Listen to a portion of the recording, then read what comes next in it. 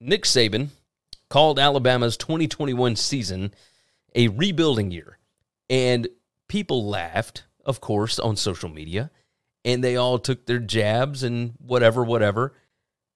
But Saban was not wrong about this. Yes, they played for a national title. Yes, they won the SEC. Yes, there were a lot of different things that would make you believe it was not a rebuilding year.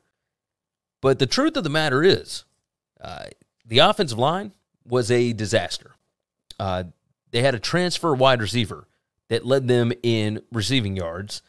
None of the freshman wide receivers stepped up. You had a bunch of injuries at running back and in the secondary. You had a first-year starter at quarterback, so nobody knew exactly how that was going to work out. You just had a lot of problems with this team last year. And you can, of course, point to the fact that they went 11-1 in the regular season, and their post-game win expectancy actually gave them 9.06 wins. So this, on paper, at the end of the season, all stats thrown in, looked more like a 9-3 team as opposed to an 11-1 team that ended up playing for and winning the SEC championship.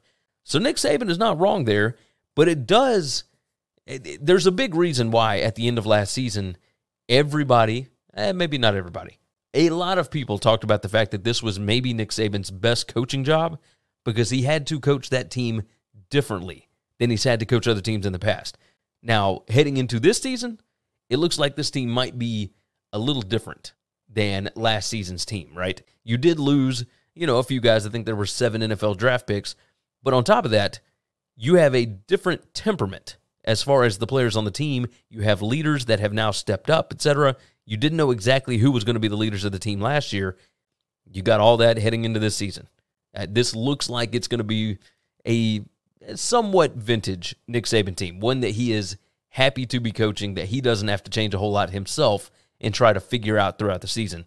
Thanks for listening to the Winning Cures Everything podcast. The website is winningcureseverything.com, and if you want to connect with us, we're on Twitter at GaryWCE, at Chris B. Giannini, at Winning Cures, or you can email us, Gary at winningcureseverything.com or Chris at winningcureseverything.com. Subscribe everywhere you need to subscribe, and we'll see you soon.